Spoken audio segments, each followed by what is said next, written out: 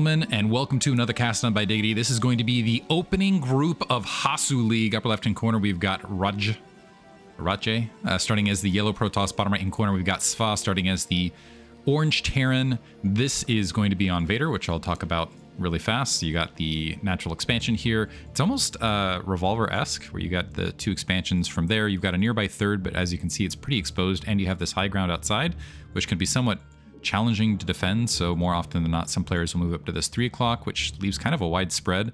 And then you have some resources top right and bottom left, both 5,000 gas. But before, I wanted to talk about this season of Hasuleague and how exciting it was going to be and how the players were incredible.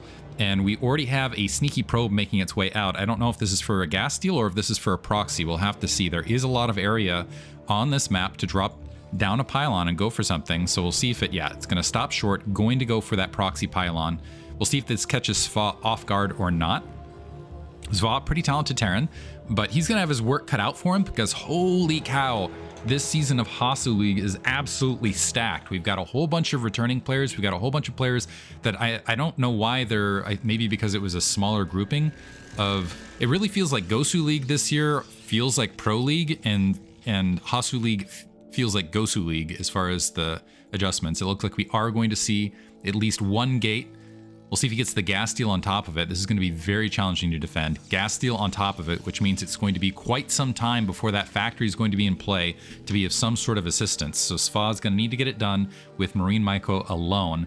And considering it is Russia to North America, this could be a bad turn rate as well, which also ends up benefiting early Zealot play. Sva sees the initial gateway. Let's see if he leaves that SCV attacking that pylon. I feel like that ends up being play. Oh, he's going to actually pull multiple SCVs, leaving only 3 to mine to try to engage this as quickly as possible and make sure that Zealot isn't able to get produced. It looks like maybe, unfortunately, because he's pulled so many SCVs, he's going to have to rely on the SCVs alone to take this gateway out. The initial Marine not constructing, just now getting enough resources, and it looks like, is getting that fairly rapidly, trying to push that probe off. This is going to give an economic lead potentially early to Rotj. 1 SCV down. It looks like the Zealot does get produced, and let's see if there's going to be a continue. I would honestly back up with the Zealot and the probe. It looks like a second Marine on the way, all of the SCVs returning. Now starting to work on that assimilator as well, but it's still 1 Marine versus 1 Zealot with a probe in between. A second barracks was produced in that bottom left-hand corner, kind of hidden. So this is turning into a sort of all-in Marine, maybe follow-up medic Marine build. We'll see if Rotj has the play for it. An excellent Marine split early on here, boxing that Zealot out. So it looks like it's only a single SCV, but the SCVs have not increased in number, which is giving... So Rotj is down a gateway, so he's going to be down some tech. He's rebuilt that gateway inside of his main. That cybernetic score is going to be very, very delayed. He's actually up in workers, however, but you have a lot of Marines that are starting to, in serious numbers actually, because keep in mind this is off 2 barracks. This barracks is going to actually be a little bit of a detriment because it's going to take some time for the Marines that are spawned there. That's an extra 5-6 seconds. And there's an SCV pull on top of it from Sva. The Zealot trying to blockade. It looks like it's going to take some damage. And we have another Zealot being produced and a shield battery with a second gateway to try to defend this now for Rotj. And that that Zealot's got 2 kills, is backed off otherwise. The assimilator is still taking a little bit of damage. The base is wide open. So let's see if Sva can defend on 2 fronts. The Zealot trying to blockade, but not having a lot of success. No natural expansion here. An initial bunker being placed ramp side. 2 shield batteries being dropped to try to help defend this.